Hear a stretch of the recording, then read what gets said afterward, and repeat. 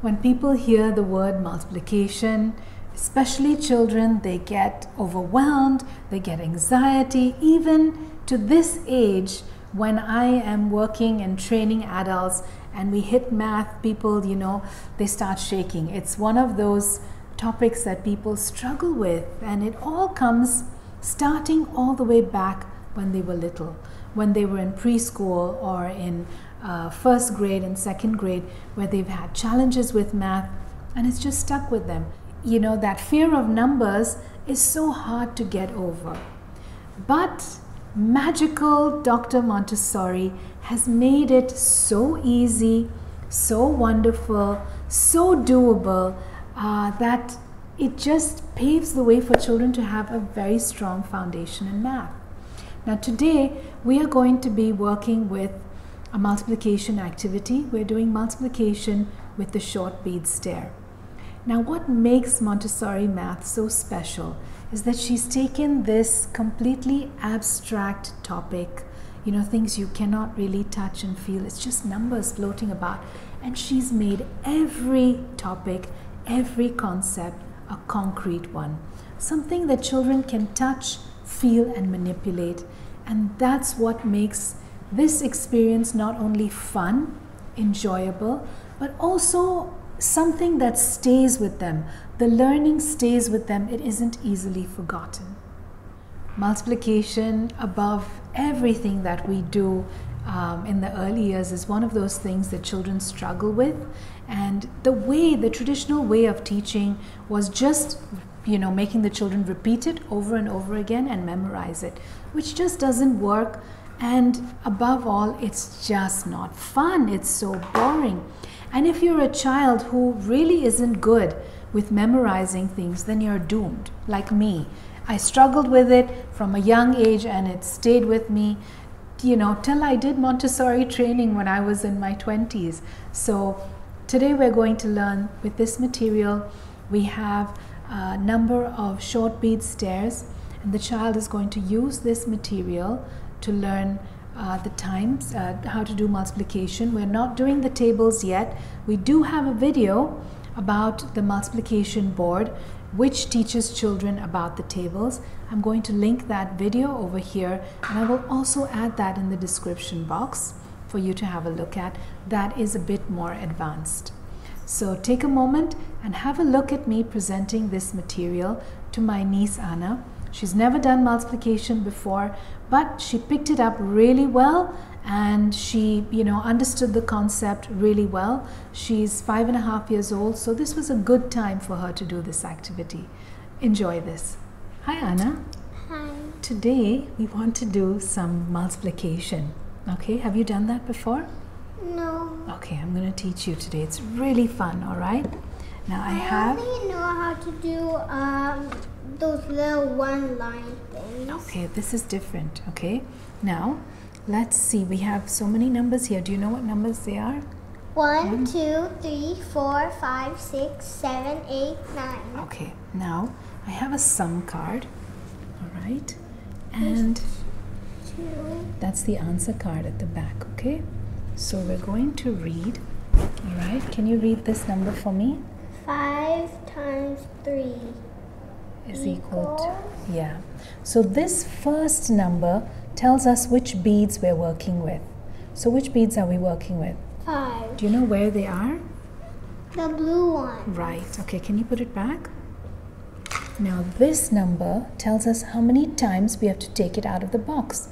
How many times do we need it? So can you count and place it here 3 times? Let's count together as you do it, okay?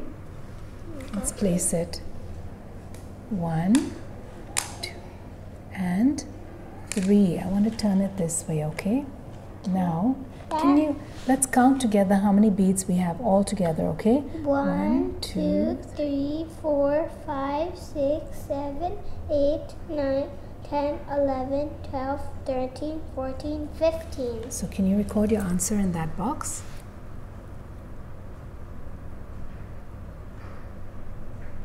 Okay. Shall we put this back? Let's read the next one, okay? 8 times 3. We have to take 8 and we have to take 3 times. Can you show me where 8 is? Okay. Can you place it here?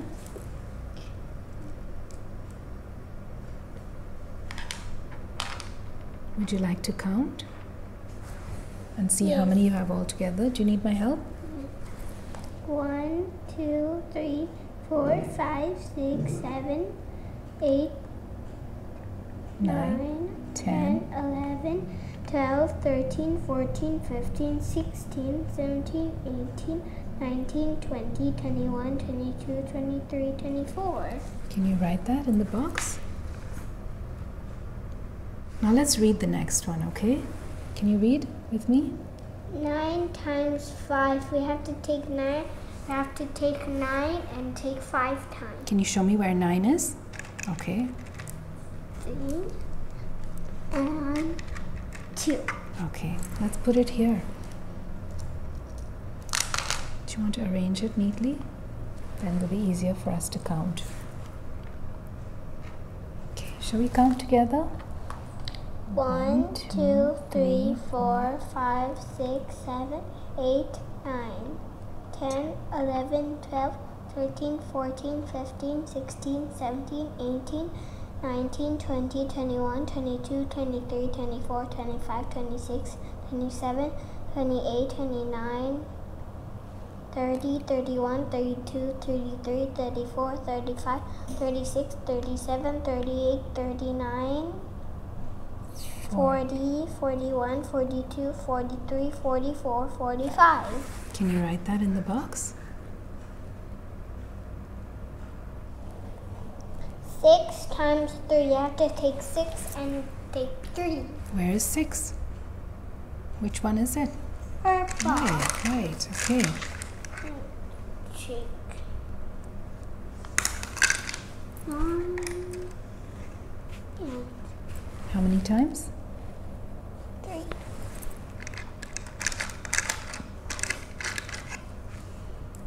Okay, shall we keep it here? Okay, shall we count together?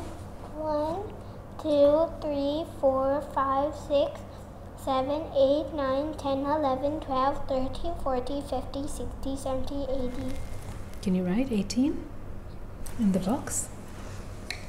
I got an easier way to do it. Okay. To make 2. Oh, that's nice. Can you put this back? And do you want to read the last one? 6 times 2. So which one are we taking?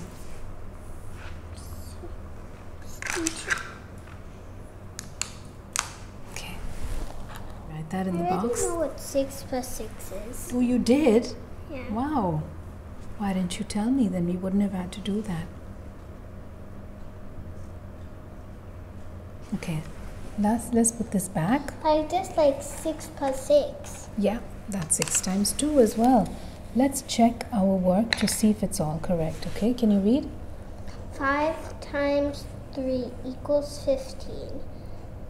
5 Times 3 equals 15. 8 times 3 equals 24. 8 times 3 equals 4. equals 4. 44. 24. 24. 9 times 5 equals 25. 45. 9. 9 times 5 equals 45. 6 times 3 equals 18.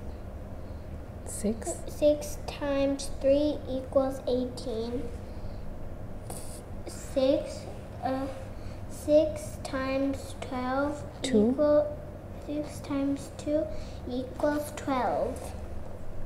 6. 6 times 2 equals 12. Is it all correct? Yeah. So your work is correct? Yeah. Okay, so we have a lot more of these. That's a good way to check. We have a lot more sum cards. Whenever you want to take this and use it again and do this activity again, you can take it from the shelf. Okay, shall we tidy up? Yeah. Okay.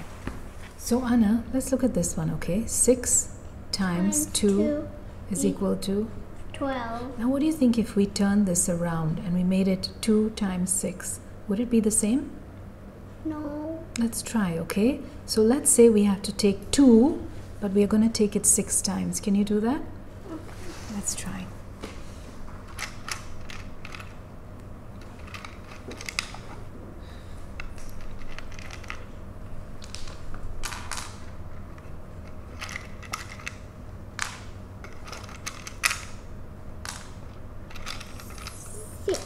Okay, can you arrange them so it's easy for us to count? Oops, see, they're rolling away. Okay, let's count, okay? Can you count with me? Yeah. 1, 2, 3, 4, 5, 6, 7, 8, 9, 10, 11, 12. Was it the same? No. What's this one? 12. Right. Yes. So it's the same, right? So if we flip the numbers, the answer comes the same as well. Yeah, because 2, Mm-hmm. 2, and 2. Right. Shall we put it back? Okay. Did you enjoy that? Isn't it interesting to see how quickly she, caught on to the concept and understood, these are the beads I have to take out. These are how many times I have to take it out. And when she touches it and feels it and she's manipulating these objects, the concept makes sense to her. It's not just us forcing her to memorize something which she has no clue about. This is something that will stay within her.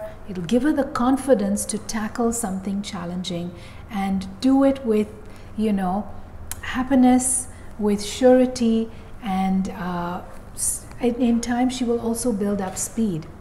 Now this material is so easy to make. It's very easy to access beads, and you can string them on a stick or even wire, and the children can do this on their own.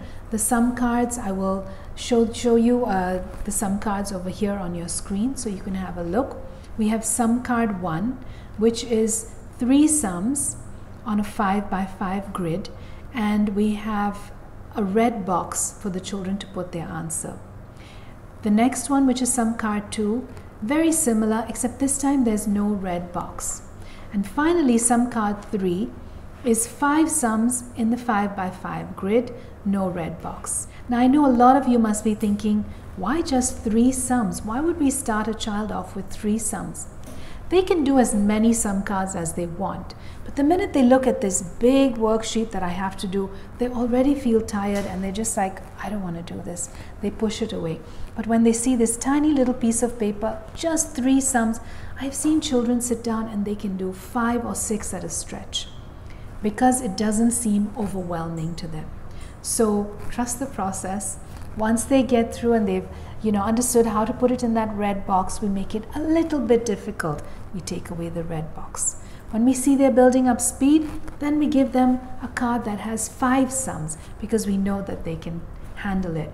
So you observe your child, you see where they're at, and you offer them what they need at that time. Now every sum card also has a control card. That is our control of error. That's how the child will check their work. We've talked about the control of error before. I'm going to link it right up here. I will also add it into the description below so you can watch that video and realize why the control of error is so very, very important and such a great thing that Dr. Maria Montessori has offered us in this philosophy. When she's able to check her work eventually on her own, when I'm not working with her, she will see where her mistake lies. She'll erase it and she'll fix it. I don't have to draw these big fat X's on her paper, nor do I have to erase her hard work. She'll be able to take that into her own hands. She has the independence to roll from there. So I hope you've really enjoyed this. I hope you will try it out at home. Do let us know how it works for you.